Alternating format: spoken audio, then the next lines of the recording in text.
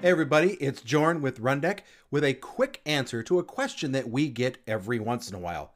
And the question goes like this. Can a Rundeck job wait for a file to exist before carrying on with its next step? And as is usual with Rundeck, the answer is yes. There is a plugin for that. In fact, let's head on over to the interface and check it out.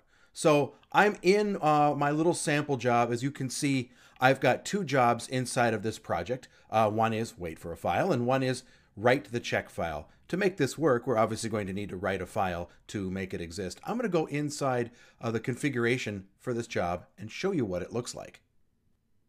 So here we are in the job. I'll scroll on down to where all of the steps are, and it's actually pretty easy to do. All we're doing inside of this job is actually using the Nixie plugin that's conveniently named Wait for File to Exist. What we're doing is we're actually just looking in a directory on this server, for an example's sake, for a file check.txt to exist.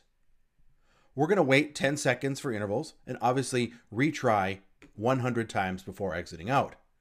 If it does exist, the next step in the job is to remove that file. Pretty simple, huh?